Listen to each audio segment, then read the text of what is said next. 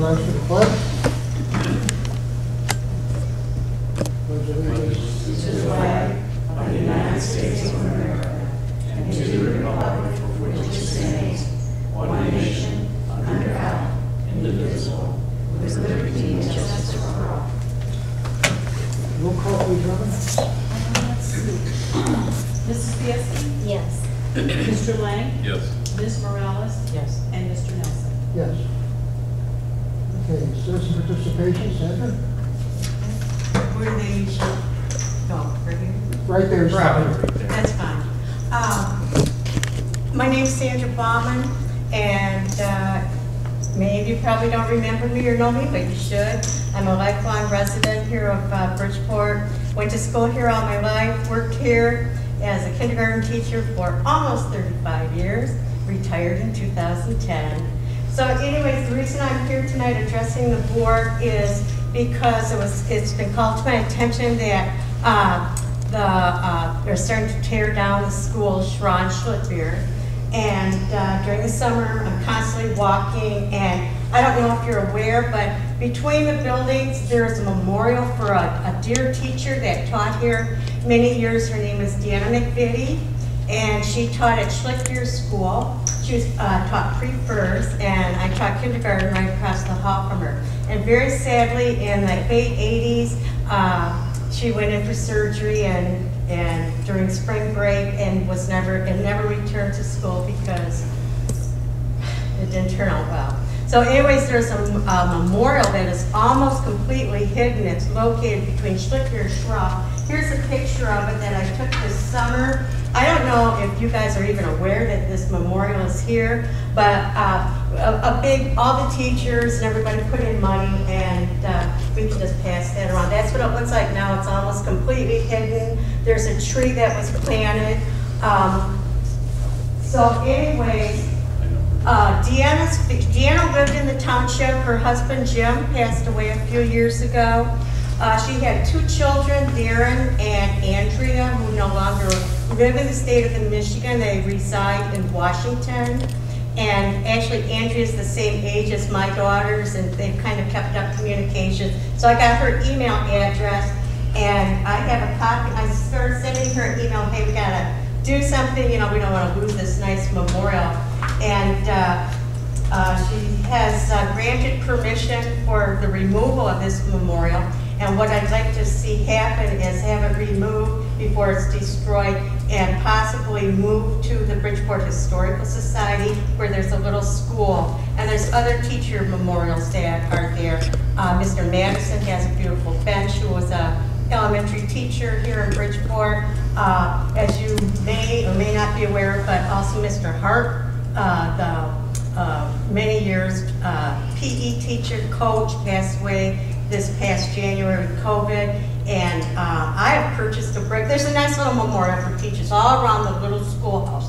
So anyways, I have contacted the Bridgeport Historical Society. I talked to Sandy Lundy, who has taken the place of Diane McCartney, who was the president, and she passed away this past year with the COVID. And Sandy Lundy doesn't like to be called president. She's now the director. But I talked with her, and they're having a meeting on this coming Thursday at 3:30, which I don't know for sure if I'm going to be able to make it because it's Veterans Day. But anyways, so actually there's the community and the school board and the Historical Society. I just want you guys to know what's kind of going on. I really want to, see this memorial move. And here is a copy of my email, where I'm going to give it to you, where Andrew has granted us permission to move the memorial, and if you have any questions. No questions. So it's been salvaged, and it's sitting on a trailer for us waiting to figure out what to do with it. Great. So okay, super. I think we'd be more than happy to deliver it to the Historical Society. Probably Lee Carpenter, because he's the one who told me that you started tearing down schools. Yeah. On the second. We salvaged the letters. That's the Schlitter family wanted the letters. So where's the trailer right now? It's probably back in. Yeah, it's back in the maintenance garage. So we put it on a trailer, and I did talk to Lee, Yeah. and so it's set aside.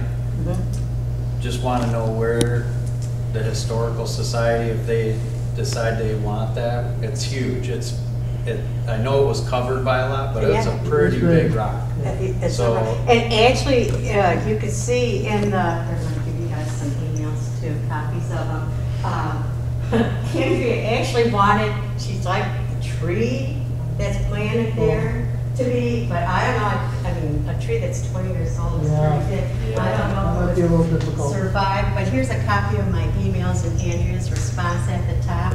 And I thank you for this time, and Well, no, we appreciate you coming in. And No it's problem. great because we made certain to salvage it, and it was a matter of, okay, now what?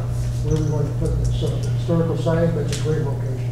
super, that's great. Do you have an Pleased to hear idea that. how big that it is at the base? Have you talked to Lee It's about that? about 4 feet wide. Is it really that It's wide? 4 feet wide and about 3 feet deep. Okay, Yeah, it's sizable. so Lee's aware of it. Just for your information. Yeah, we moved it. We recognize that there's historical value both in that memorial to Deanne McVitie, which she died in 93. I didn't remember because it was my first year on the board, but there's other stuff too, like the lettering on the buildings or anything else that the Historical Society, Well- people in the community know of other things. If the Historical Society doesn't want the Schlickbeer letters, I know, my sister-in-law, my brother Steve is married to a Schlickbeer, Debbie, and it was her grandfather, Otto Schlickbeer, who was on the school board for many years, that the Schlickbeer School was named after. And great-great-grandson, Mark Schlickbeer, is still farming and lives over on Herzog, and would very much like, I mean, rather than just have it destroyed or something, I think. We've already gotten a message through Steve Pop, so Yeah. it's in process, Awesome, Yeah. that's great. which you're related to But as we well. haven't had any contacts regarding Schwab, so we don't know if the Historical Society might be the place for those letters. Yeah, the other thing, because when I was talking with Lee, I had mentioned the flagpole that's in front of Shaw has a little plaque. It's from 1953. So the flagpole itself is not, there's no value or, it's not even usable, but the cement base, I don't know if someone would want it or if they, Lee said, well, maybe the Historical Society. I'd be happy to talk to them about that. I don't want them to be the place where we just take stuff. Right. I'd rather have them decide on that. I'm if sure they we'll find really a want. place for the base of the flagpole. I think that could very easily be housed at the schoolhouse as well. Maybe And that's- any that's- other, things you'd like to Yeah, I don't know, is salvage. there anything on inside the vestibule area of the building? Any plaques on the wall there? No, we went through it again on, I forget what day, Monday or Tuesday. It was Tuesday because I was dressed for it, and there isn't anything. I was looking because of sometimes there's a bounded plaque Right. and stuff like that, but there wasn't anything on the walls in there. So inside, there wasn't anything, but we did pull the rock Friday, and we have that flagpole. I don't know how deep that thing goes down, so Maybe Sandy Well, I wants, know they don't want another flagpole because I already brought that up to them, but possibly the plaque that's at the base of the and maybe she'd want to flagpole. swing by and look at it maybe or something. Right. yeah, that would be when I was talking with our maintenance supervisor. The screws that hold that thing in there. Mhm. Well, I mean, it says 1953 on it, so Uh-huh. that's how old those Sure. things are. Sure. At best, we could maybe drill the screw holes out and the plaque might come off. Was the plaque metal, It's metal. Probably brass, huh? brass or bronze? Yeah. But any other old artifacts, like books or maps, or, if you think that you'd like to see them saved, they could possibly be housed at the little pop schoolhouse. Okay. Great. Just give me a call or see, you know. Well, so, good. Yeah, so Okay. just so you have, because I was gonna talk about this in superintendent comments, but since you're here, can I jump ahead just to mention? Sure you can. So we are starting the process. Actually, today they were there to go through how they're gonna do the asbestos removal, of the glue and the tile and stuff. And then the beginnings of schluck beer coming down will happen around December 1st. So they will fence that off, and I know you do walk by, so there'll be a fence. We're gonna try to coordinate it so they can still get machinery in there and people can still walk down. So that just might give you a little bit of a timeline, so. I was actually the first kindergarten class to go to school there. It opened, I started kindergarten in 1957, and schluck beer was, they did call it schluck beer then, at first it was called Bridgeport Elementary, and it wasn't quite finished. So I actually started kindergarten in the old town hall, which is in the Bridgeport Historical Society, but that used to be over on State Street. But that's where I went to kindergarten until it was about November. And they finally got everything wrapped up and, yeah. And that was in 1957. Hate to see it go, really, you know, it's a great school, but. New opportunities now. Right. All right, thank you for your Okay, Sandy, time. thank you. Thanks, Andy. Okay, Thank you. bye now. Okay, any agenda adjustments? Hearing none. Mark, you want to talk about Saswa? I didn't print all that off. It's the, Annual event. did you print it off? Yeah. So like all of the communities in Saginaw, we're part of the Stormwater Authority. That's the last two. So money is contributed and we manage the stormwater system within the county. So annually, we go over the budget, and I believe we take a approval on it, right? Yes, As it a has to board. be approved by the board. Patty already knows the budget for the expense.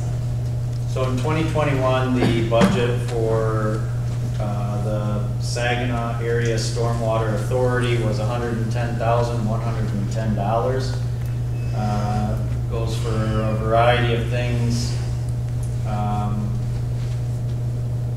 I guess the most costly is catch basin inspections, consultations, administration. So Bridgeport Charter Township handles about $5,674 of that. So we are part of that consortium. In 2022, the budget is $95,810, so a little bit less. And that is a contribution from Bridgeport Charter Townships of around $5,107.99. So we participate along with Bridgeport on that. Was there a portion of It's broken, everything's broken down. Yeah, Bridgeport School District. Three. What- Or go- I'm No, sorry. go ahead. is that 387, is that ours? Or am I looking at the wrong? Are you looking at? Oh, I'm sorry, $2,359.15. $2,359.15.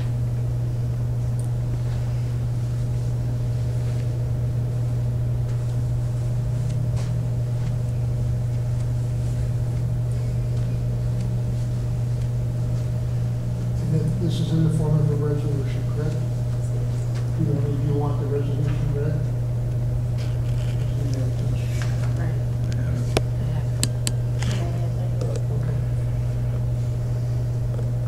Other questions?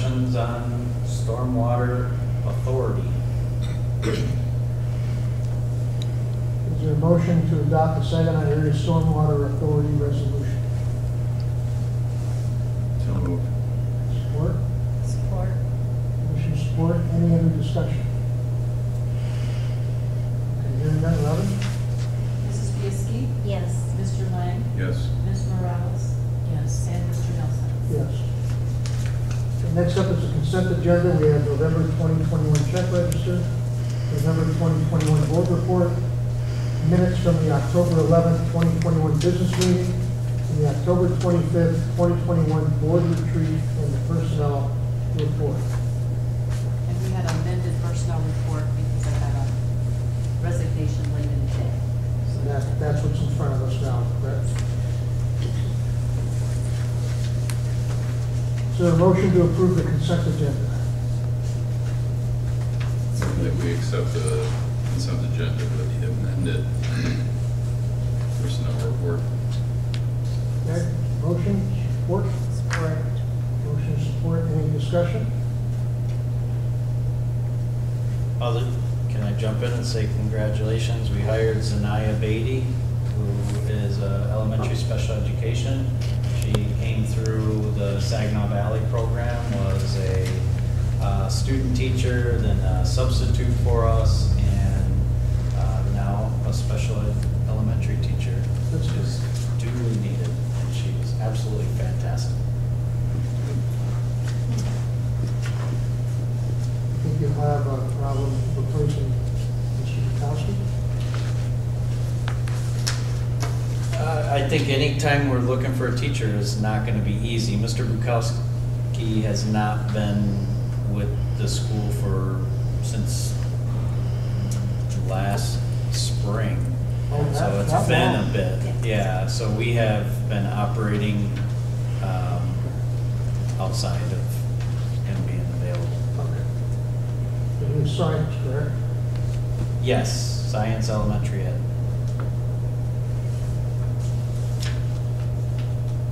Okay. Any other discussion? Hearing none, Robin? Mr. Lang, Yes. Ms. Morales, yes, Mrs. Fiesky, Yes. and Mr. Nelson. Yes.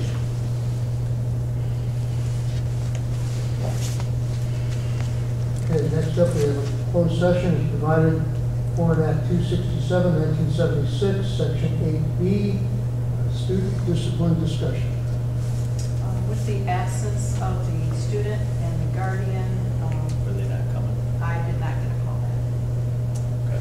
So it's the pleasure of the board. If they want to continue, we can go into closed session as per Section 8H, which is exempt material discussion, because we would be discussing a student name and grades, behavior, and discipline.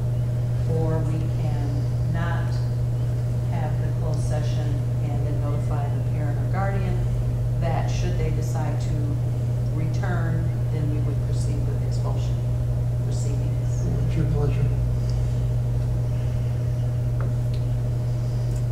This is a interesting situation for this particular student, given some of the out-of-school things that have happened for them, and by their own will, I mean, they have some things that they're facing. So, Can I propose that we go into closed session, hear the evidence, and make a decision? And if they choose, they can appeal that decision to the full board at a future date. Because I'm concerned that if we take no action, if there's a calendar number of days, if we take no action, then we basically put the administration in a no-win situation because they have no authority to function outside that window. Well, except Mark does have the ability to make the decision. We would need to put quorum together, for instance, for the hearing, Mark has the ability to make that decision. And the new expulsion laws say that the administration can now suspend for up to 60 days. Well, I'm happy to do that. Which is suspend or just continue with the closed session? I think a closed session would be informative and set us up, and give the student and their parent opportunity for moving forward, depending on how the board acts. Does the administration have a recommendation that they're going to make? Okay. Is there a motion to go into closed session? Do we want to, I'm thinking, we didn't have superintendent because we weren't sure about timeline. And I didn't think about it until we got to closed session, is ask about adding it in the agenda adjustments. I got quite a few things to go Yeah, let's do the closed since session. we do have time. So let's do the closed session, and then I typically ask you then after comments, if there's anything else for the good of the order, then you're welcome. Okay, perfect. How's that sound? Sounds perfect. Okay.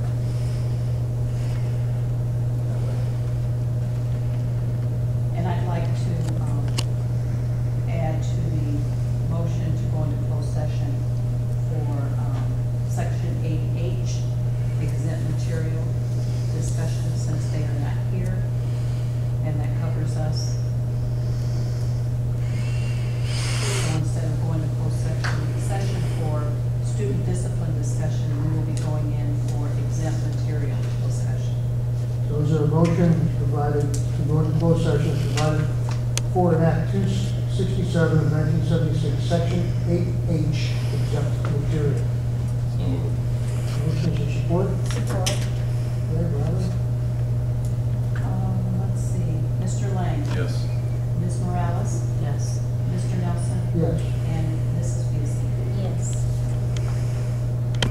Handbook, persistent disobedience in violation of rule number 37 of the student handbook, whereas the student and his or her guardian were duly notified of the date, time, and location of their right to a closed hearing, have not participated in the same before the Bridgeport Spaulding Community School District's Board of Education on November 8, 2021. Now be it resolved that the student known to the board be expelled for 180 days from the Bridgeport Spaulding Community School District, including all extracurricular activities and parks and recreation activities held on school grounds for his or her violation of district policy and the student handbook, specifically rules 45 and 37.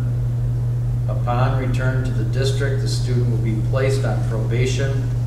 The terms of the probation will be determined by the site administrator, and any violation of the terms of the probation will lead to a permanent expulsion.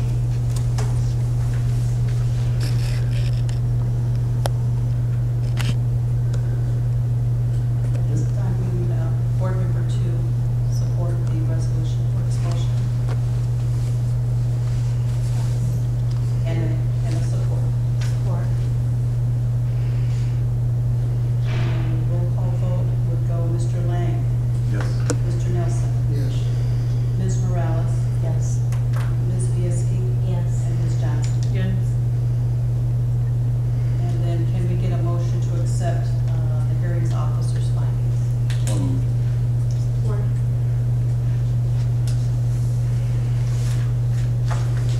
And we'll start with Ms. Bielski. Yes. Ms. Johnson. Yes. Mr. Lang. Yes. Ms. Morales. Yes. And Mr. Nelson. Yes.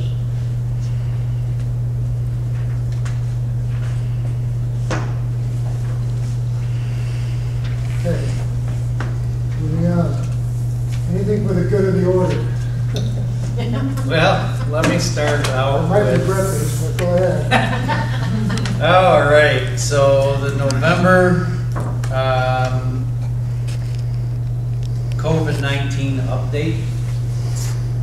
Currently, we have 2 students on, that were confirmed positive this week. That is one as of Friday evening and one as of over the weekend that we were made aware of. And 33 students confirmed positive. Those are school associated, and I do want to remind you, that's when it's school associated, it's what we know of. It does not include someone that hasn't been here for a week and then they hadn't had any impact or weren't in the schools. 33 is the total for the year. 33 students were confirmed positive for the year. Yes, sir. That's another key. I'm saying that very specifically, confirmed positive.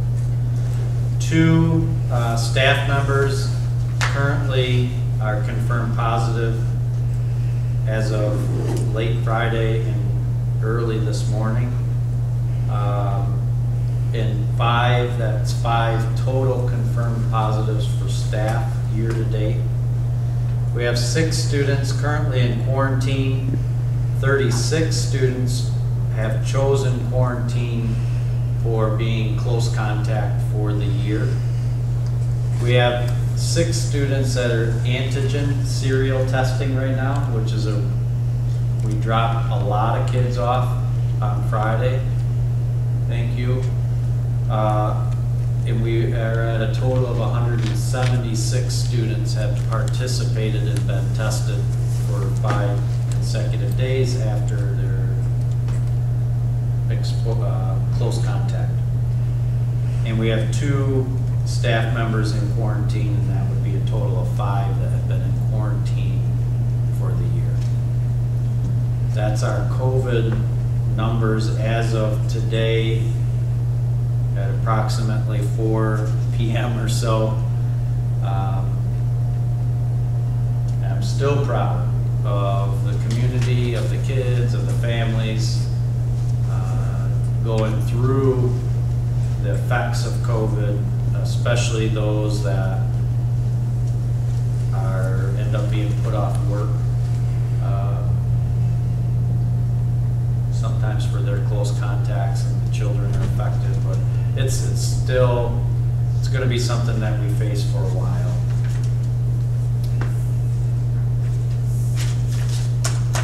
Moving on. We have fiber optic, our internet line that was going into Schra and Schluckbeer. We contracted to pull that line out of there and bring it all the way down in front of the concession stand of the high school. And we had a bid process in place to take that, go underneath the road, so bore down, come up into the concession stand, and put a server in the back room of the concession stand. That server would be the main server for the entire athletic facility. From that, we would bore down and we would go across to the announcer's booth for the football field and up into the booth and place the sort of server panel, and we would be able to project out over top of the football field internet, Wi-Fi, and run our video and potentially the future scoreboard and pretty much anything else that we have that is in the future for the athletic field will need internet service. That's one leg. The other leg would go from the concession stand to the barn that's across, that we have sort of a locker room in one half of it and facility equipment in the other half. Would go in there, and from that it would go to the softball field and to the baseball field and project internet out over our entire athletic facility. So we did the walkthrough. I don't remember which day now. It was freezing out, I know that much. So that's on the way. The key was getting the fiber out of those buildings before they weren't able to come out of those buildings. So right now, we do have everything at the, kind of by the pole, by the concession, across the street from the concession stand. So I just want to let you know, that's a big extension for us. Having internet service in our athletic fields is great for community members, it's great for participants, It's great for the teams because for the first time ever, they'll be able to video. It goes right. We have the systems. We have huddle systems that just needed a reliable, expansive internet source. And this will provide that. So the sports teams will have their video, they'll have all of the access, they'll be able to do the scoring. Future endeavors with lighting and other things they're all linked to the internet now. So All of this has been approved financially previous year, correct? We've already approved the funding to do all of this, is my point. this is all underneath the threshold. The fund it's all well within the threshold. We did the bid option Okay. to open it up, not just say one Yeah, man, company. we're good. Yeah. So pretty cool stuff for the kids there. We have, we talked a little bit in the past about the ESSER 3 survey. And I've looked at a number of schools' ESSER 3 surveys, and I will tell you they are very limited. I brought a couple of examples. They simply, one is even a one-pager, but it basically says each of the priority components of the 15 that the federal government set, which would you like to see us spend money on? I just wanted to share that with you as this is what's going on out there. It isn't, we'd like to invest in infrastructure. And specifically, what are those infrastructure pieces? So what we pivoted, and Patty and I are going to include, here's what we've spent ESSER funds on. A whole bunch of things. Technology, laptops, one-to-one, all those things. We will be adding that in to our survey, the survey to go out later this week. It will say, here's what we've spent so far. And here are the options that are on the table.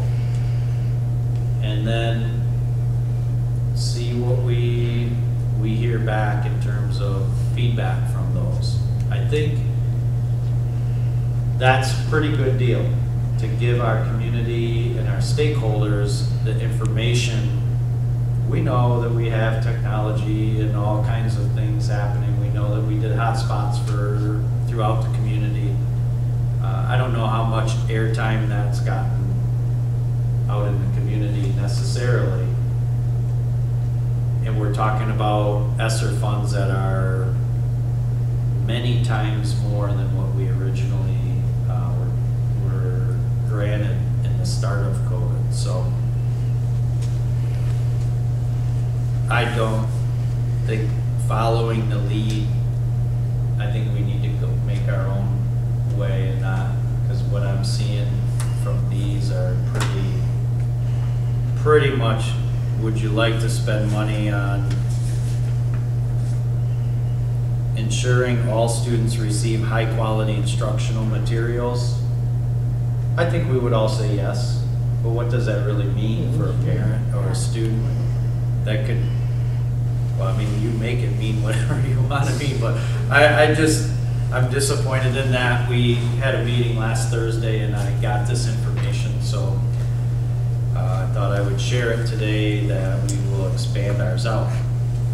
So we'll get that and that'll come back and we'll have the discussion at the December board meeting. And hopefully Finance Committee just the week prior, I'm hoping to talk about some of those things. Community Christmas. This is a joint venture between the Bridgeport, Bertrand Chamber of Commerce and the schools.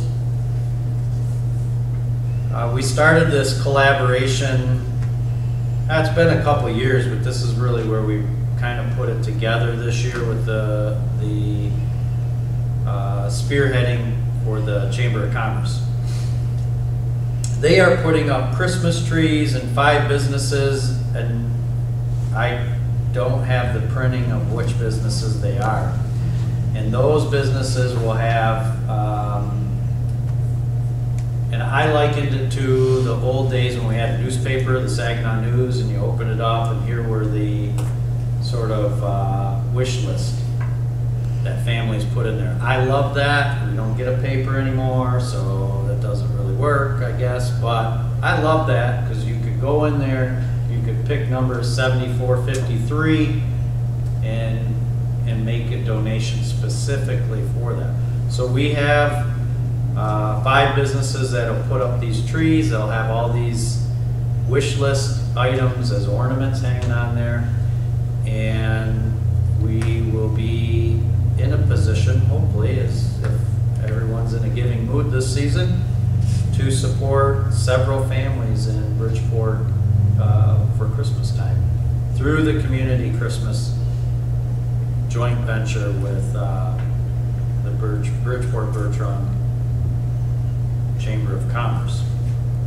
That being said, we also do our own Thanksgiving kind of meals, and we do Christmas pieces. As you know, Santa Claus made a visit again last year to our families, so that's still all going to go on, and I think he's scheduled for a week's worth, maybe. We'll see. See how the gift giving goes. Is there You're gonna have your elf with you? naughty or nice? Santa, I do believe he plans on bringing an elf for help and support, because that is a big job.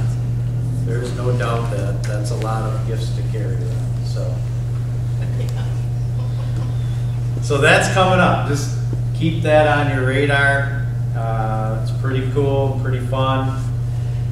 We also have on November 4th, the Federal Occupational Safety, OSHA, issued a mandate, I guess, to require vaccinations for businesses or organizations with over 100 people, employees. This is going to take a minute to flesh out. It's in the court systems as I well. thought it was already, I thought a federal judge already put the kibosh on I haven't paid it.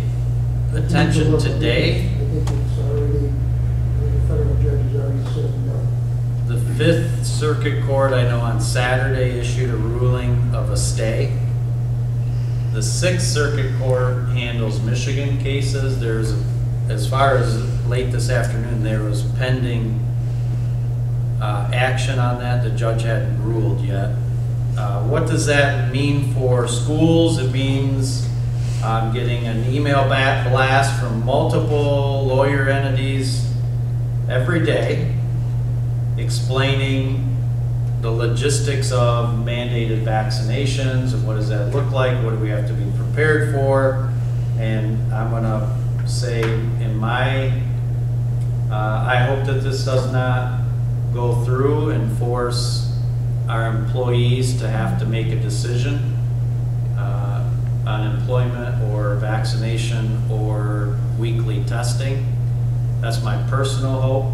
I think we've done a great job in Bridgeport in 18, 19, 20 months now of personal responsibility, and I'd like to see that keep going. The length of time that this temporary order is just 6 months. So it literally covers from January 4th until June. And after that, they have to go through a whole different kind of government process to make this an actual regulation. So it really is frustrating because it places a lot of requirements on businesses and organizations at a time when employment is available, employees are not necessarily available. And that would be devastating to any school to lose teachers, custodians, food service that chose not to go along with the existing order. Do we have windage and elevation of how many people that would represent? If in fact we didn't get to stay, do we have any idea how many people roughly, this is the factor we're talking about, 10, 15, 20, 30? We have not. Would we even be able to run the school district if this in fact, if those The shortest answer I can tell you is no, we would not be able to run the school district. that's We don't have to make it employees, do It includes part-time employees as well as full-time employees. It does not include contracted employees. All told, we are over 100 employees. So heads up on that, because that's, to be honest, I don't know where this goes. Let the lawyers hammer it out, and the courts and the judges, but let's say it doesn't, nothing changes, December 5th is the date that we would have to have something written and in place, and it would begin on January 4th. And it does require employers to get vaccination status for all employees. Isn't that a violation of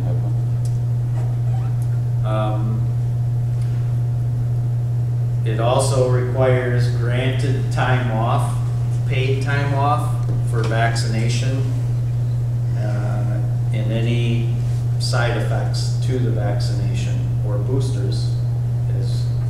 We will have a booster availability next Friday for our employees.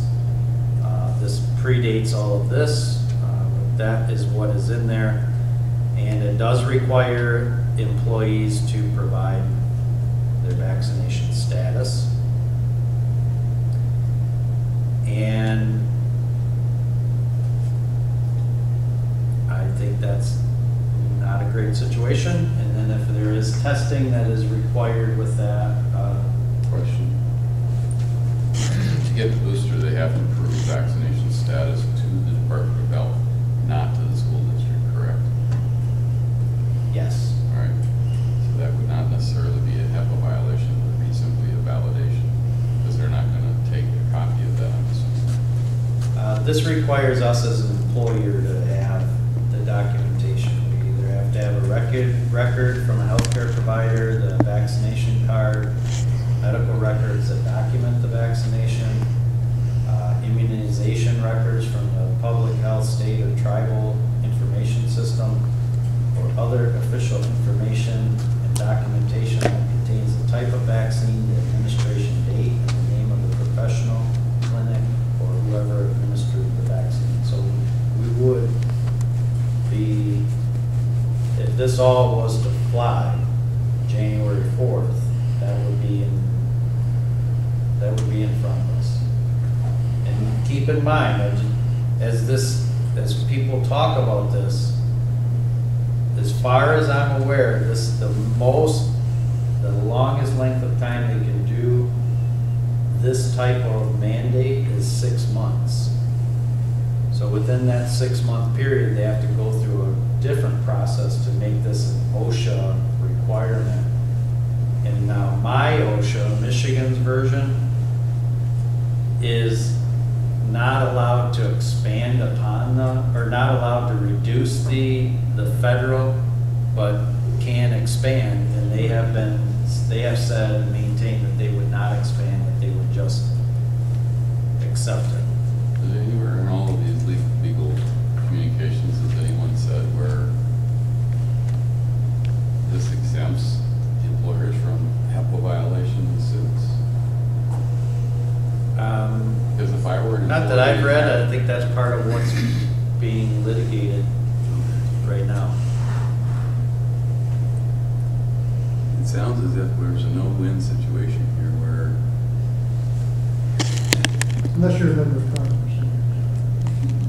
right. Well,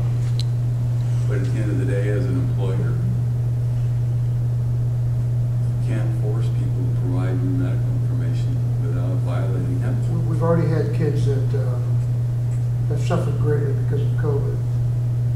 And so now let's put them in a worse situation by potentially impacting school systems that can't get teachers already. Well, Makes a lot of sense. well, also, But don't worry about it, 'cause we'll give you some more extra money, you can spend it on computers or something. you expand the circle into hospitals and the whole situation of them not being adequately staffed currently, that they've closed floors down in local hospitals because they don't have the staff to be able to run them. I mean, the whole thing is, The science doesn't work, I'm sorry.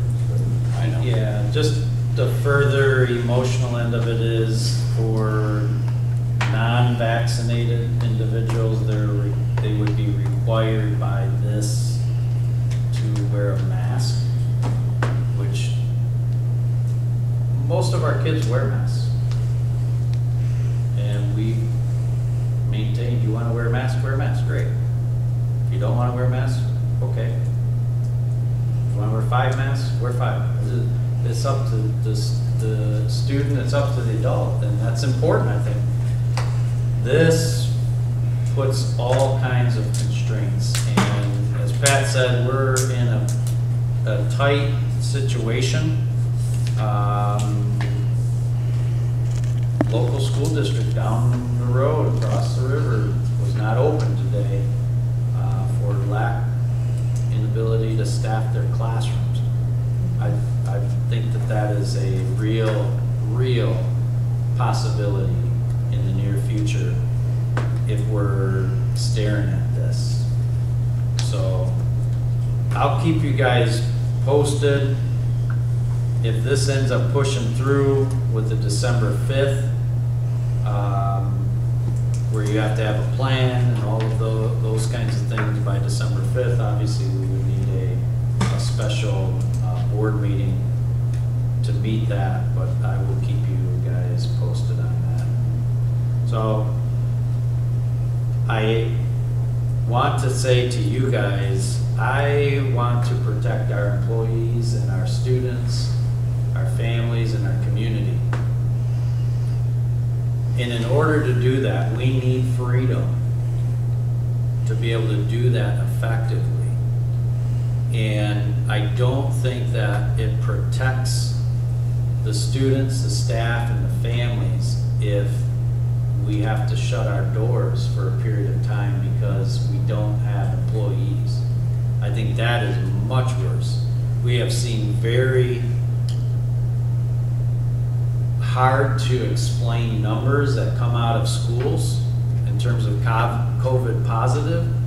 And I would say, what other organizations are going to the lengths that schools go to tell everybody about COVID in their businesses or tell everybody about COVID in their organization?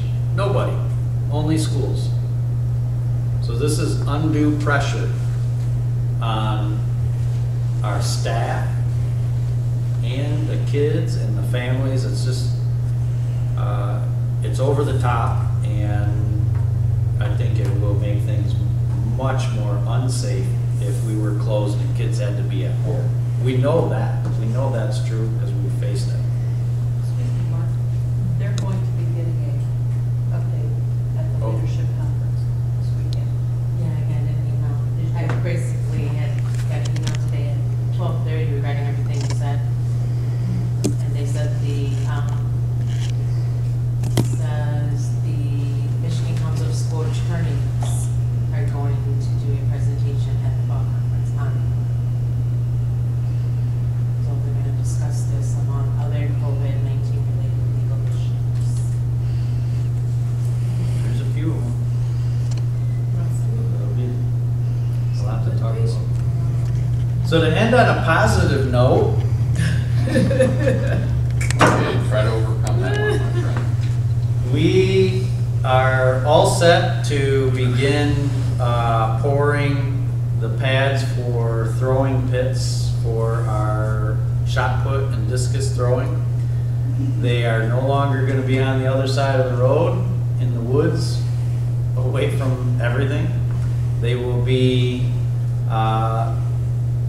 just south where the JV softball field is. There'll be shot put, discus. And so that's going to be starting here really quickly. By springtime, we'll have everything over in the athletic facility. Hopefully by spring we have that fired up and internet going. Should be very exciting. As we do have championship track athletes, state championship track athletes returning again this year. Our 100 and 200 meter or 100 and 200 meter yard dash state champion will be returning for her third, not fourth because of COVID, but her third consecutive state championship as the fastest female in our division. So that's exciting, very, very exciting. Is the discus pit going to be fenced in for parent throws? The discus doesn't have a pit. It has lines and it just goes out. But there's not going to be a fence around it to guard against errant throws? There is like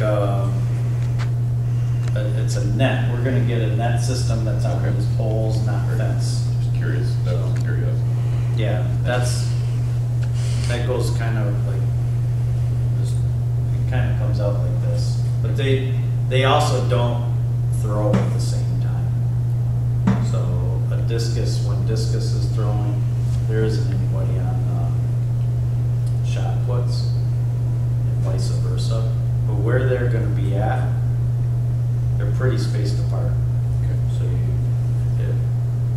it'll be good. There's a lot of room between where that's going. If you know that flagpole that's kind of out there, it's kind of right by that, just this side of it, or just the south side, this side. So they can, if they throw it as far as the baseball stuff, they shouldn't be in high school. They'll be Olympians. Anything else, Mark? That's it. Anything else from anybody? Okay, hearing none, we are adjourned.